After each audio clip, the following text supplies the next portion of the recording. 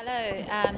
Okay, so we've just come out from a very interesting technology panel where we talked about technology's impact on society and culture.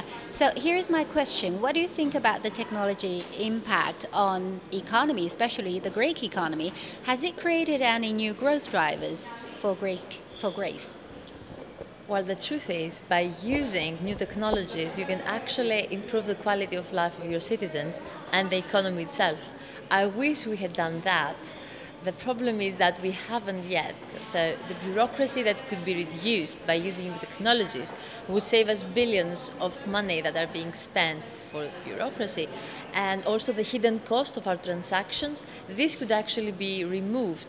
This means we have 100 and more billion of euros spending for transactions with the banks or with the public sector. Imagine if we got just reduce that 10-20%, we would save a huge amount of money to redistribute and give it back to the citizens.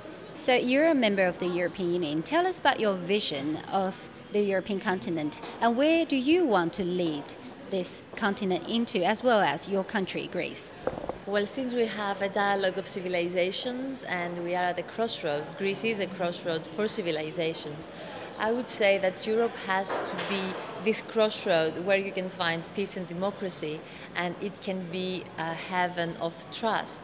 I do believe we can achieve that in Europe, so this means we have to keep open minds, open dialogue, and try to work in our best behavior with our neighbors and globally to succeed and have diplomacy and have also a global perspective and a strategy of the role that Europe can play globally again.